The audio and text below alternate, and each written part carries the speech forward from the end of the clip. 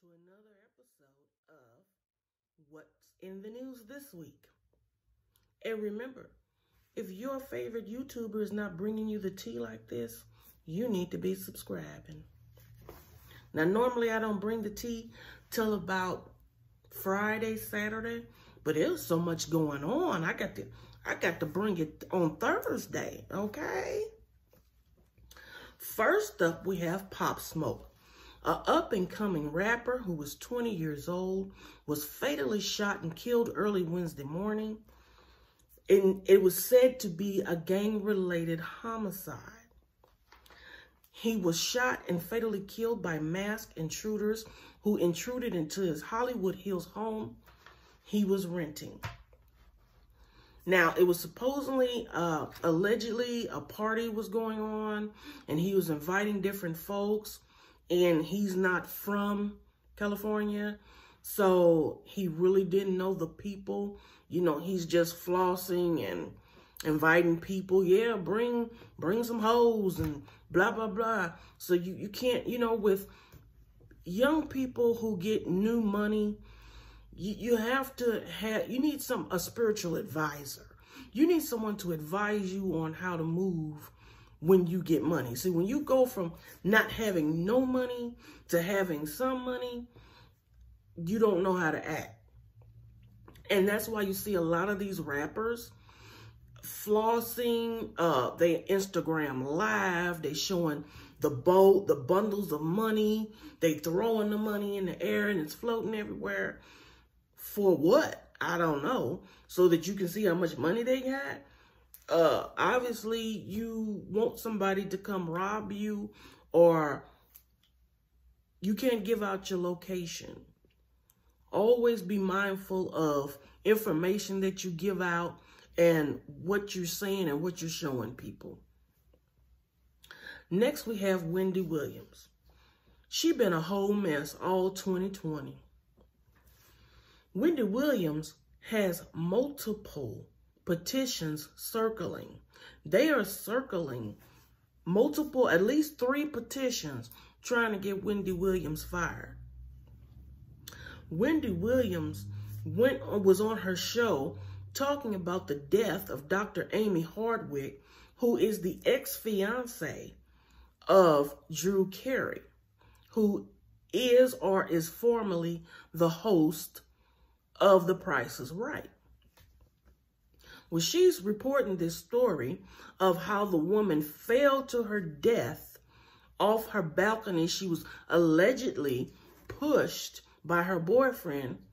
So Wendy Williams just bust out with, "Come on down." She did it just like that. That's what she did. The audience was quiet. You could have heard a mouse fart up in there. Nobody said nothing. And Wendy just kept talking like she ain't said nothing wrong. It just baffles me how the things that come out of her mouth. This just a week after she had to do the tearful, not tearful apology to the LGBTQ plus community. Yeah, you remember the apology where she was trying to cry, but she really didn't cry because she wasn't really sorry. When she made the comment to an audience member about, "Leave our skirts and heels alone." A whole mess Wednesday. A whole mess. Next, we have Janet Dubois. Janet Dubois is best known for her role as Willona Woods on the 1970 hit show Good Times, passed this week. Janet Dubois also sang the theme song for the Jeffersons. In 1980, she put out an album titled Queen of the Highway. Miss Dubois passed in her sleep. She was 74 years old. Next, Harvey Weinstein. Harvey Weinstein, who is 67. Hi, good afternoon. My watch talking to me, I'm sorry. Harvey Weinstein, who is 67, has pled not guilty to sexually assaulting the production assistant Mimi Haley in 2006 and raping Jessica Mann in 2013. The jury was deliberating Wednesday. Harvey Weinstein, when leaving the court Wednesday, was asked by a reporter, was he worried? The former Hollywood producer, with a serious look on his face, shook his head no. He ain't worried. Next, we have Rick James. Rick James' estate is being sued for $50 million. This is 15 years after he passed. The alleged victim says the sexual assault happened in 1979 in a group home in Buffalo. So, now, I'm all for the Me Too movement. If you were assaulted, done wrong, speak up. I'm all for that. But this 30, 40, 50 years later, you trying to fill out some forms, and why is the statute of limitations still in effect for you? 15 years after his death. He been dead 15 years.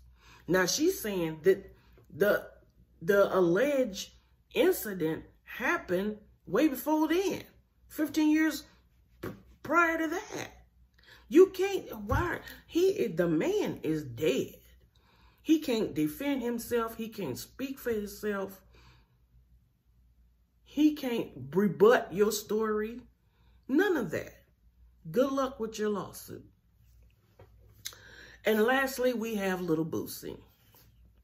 Now, Lil Boosie went on his Instagram Live and he gave a very heartfelt and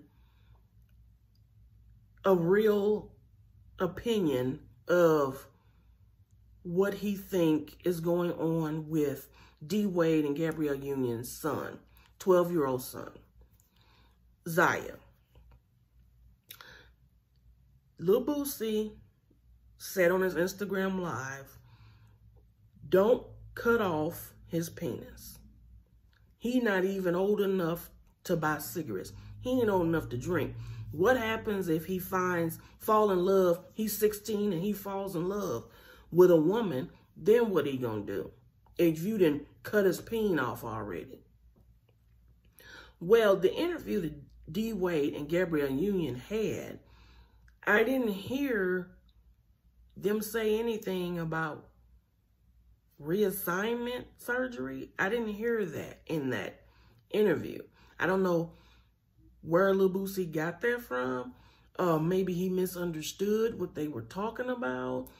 But I agree with Lil Boosie. He is too young. If he's saying he wants to really go whole hog and be a female, he's going to have to wait. He's going to have to wait till he's a decent age to make that type of decision. Now, the delivery Lil Boosie did when he gave that message could have been a little better, but I do side with Lil Boosie in saying that if he want to be gay, let him be gay. He want to paint his nails, wear dresses, wear heels, indulge him. But when it gets that serious where you want to do reassignment surgery, you're going to have to be 18, 19, 20 years old before we even consider going through with something like that. So that's all I have in the news right now. I might do another news drop Saturday. We'll see who else gets dragged in the news on the internet. I love you for watching.